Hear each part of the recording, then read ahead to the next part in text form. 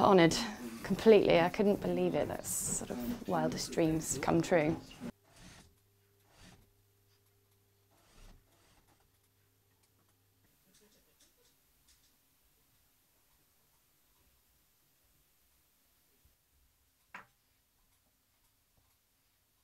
It's so much more in depth when it comes to structure around the chest and the shoulders. It's sort of one of a kind.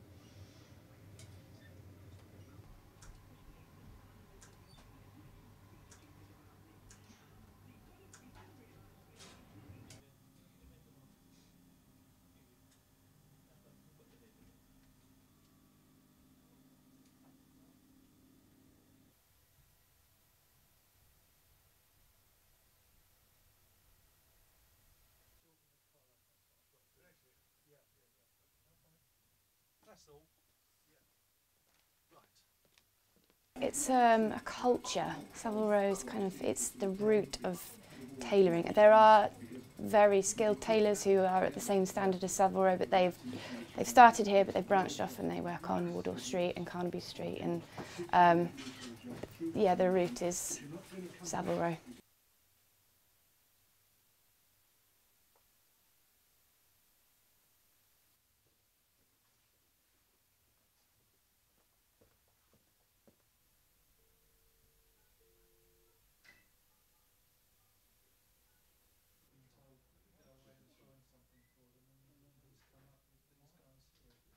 Once that's done, that pushes rents up, other people come in, and the tailors, the big ones like ourselves, you can absorb so much, but the little guys, it was extremely difficult and it would be killing them off.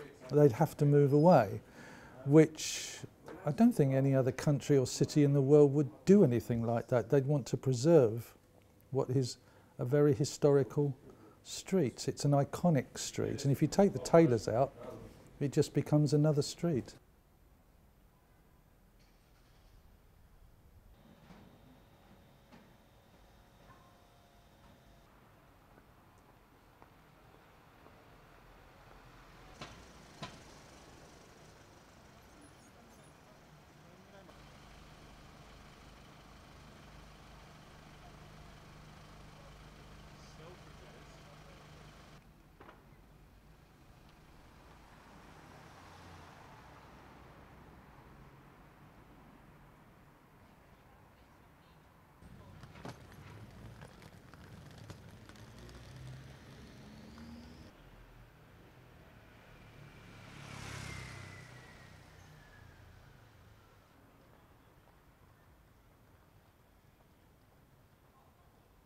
I think if an area is needed, it can survive in the marketplace. If an area isn't needed, then it will be superseded. All of these areas were built on previous areas of themselves value, but as we develop, as we grow as a city, there is always change, and that's the great thing about cities, and that's why we like to live in cities. They're constantly changing and improving.